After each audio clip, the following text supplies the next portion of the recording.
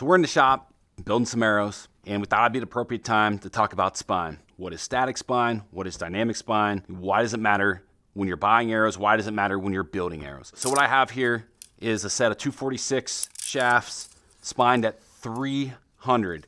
So what does that actually mean? That is a static spine measurement that you can look at on a chart when you're purchasing arrows. And it simply is the amount of deflection in that shaft when a 29-inch shaft is supported at 28 inches and a 1.94 pound weight is applied to the dead center. So when you do this on our PAP system, the amount that this arrow bends is your static spine. Now, there's some complex things there. The shaft at different points is going to have different spines. So if you were to cut this thing in a cross section, every single cross section is going to have a different static spine. The static spine of your arrow only matters when you're purchasing it. So when you start looking at bow metrics, your draw length, your draw weight, your arrow length, that chart, that static spine chart is going to tell you what spine you need to shoot out of that bow. If you're underspined, it causes the world of problems, which I know firsthand. Now, when you start actually building arrows and start talking about dynamic spine, things get a whole lot more complicated. And you're probably wondering what the heck dynamic spine is. Dynamic spine is the way your arrow reacts once the power stroke of the bow or the work is applied to that shaft.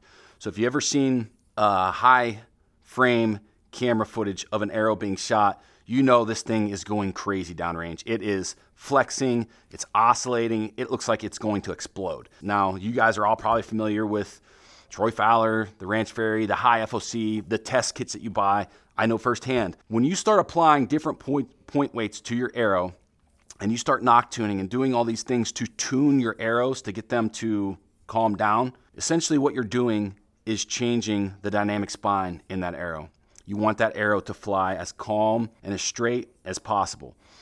The challenge with that is it takes a lot of freaking time to do that, right? You got to screw different point weights in. You have to shoot, see how your arrow hits the target. Is it sideways? Is it up? Is it down? Knock tune. There's a much easier process to figure out your dynamic spine. And I'm going to show you how to do that on this PAP system. So what we're going to do, again, support this arrow. This is a full length shaft, but support this arrow at 28 inches. And what we're going to want to find is the first dynamic bend in this arrow. So when we think about that workforce or that power stroke of your bow being applied to your arrow, you want that dynamic bend, that first dynamic bend where that arrow is first moving, the first reaction point.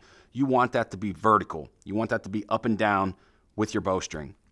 So this is a very easy process. All we're going to do is apply a little pressure to the shaft, and we're going to find where the valley of that shaft is, where it bends and where that arrow wants to sit. So we're just going to roll that around with our finger a little bit, and we can see that arrow starting to snap back. Like this arrow wants to sit right here in this valley. So we can take our Sharpie, and we're going to make a little mark here, and this one's actually already marked, but we're going to mark it again. And what this tells us, again, at this point, this is where the valley, where the first dynamic bend is in the shaft, and now what we're able to do is fletch and install our press fit knock directly in line with that first dynamic bend to align our dynamic spine out of our bow. So there is no, bare shaft tuning this. These things will fly straight, they will fly true, they will fly most efficient. Now you may have to knock tune just a little bit, but you're not doing the quarter turn knock tuning to get this thing to fly straight. You might have a 16th or an 8th or, just minute changes depending on how you hold the bow, what your shot sequence is like. So when you're thinking about building arrows, when you're thinking about purchasing arrows, remember there's two different types of spine. You have the static spine. That is what you're going to be purchasing your arrows off of. You're going to think about your draw weight. You're going to think about what kind of point weight you're adding, your draw length.